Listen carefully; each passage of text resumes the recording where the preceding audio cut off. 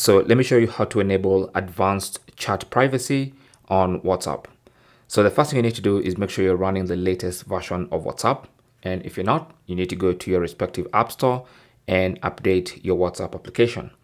And then now you can enable advanced chat privacy for a specific group if you're the admin, or any chat that you're in. So for instance, if I open my chat with this user, I can tap on their name at the top to open their contact info page, and I should scroll and see advanced chat privacy, and then you can tap on that, and this is where you enable advanced chat privacy. So what does this do?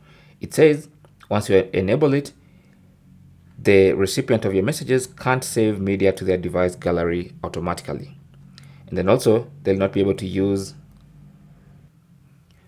AI for maybe summarizing your unread messages or for mentioning you.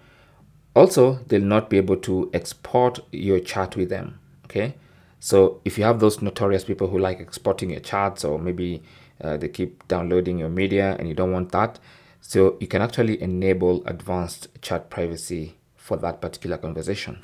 Okay, and you can go doing that for all the chats and groups that you might want to enable that for.